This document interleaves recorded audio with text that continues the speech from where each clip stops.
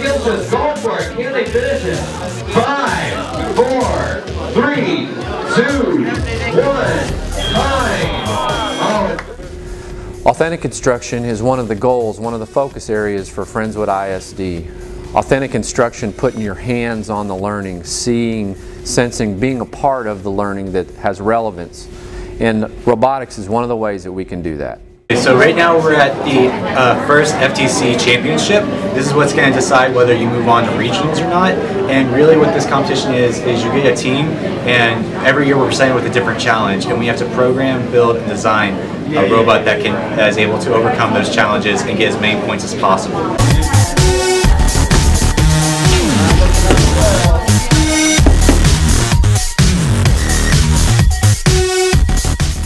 I promise you will be a leader in about every single aspect of this. Whether it's an overall leader in taking the team, delegating jobs, or if someone just tells you, hey, I need you to build the frame, you will learn how to tell people, I need you to do this for me because it's for the greater good of the team. Is that in? 2 more going up here. Look at this. This is impressive, guys. We got a completed column. Can they look at that?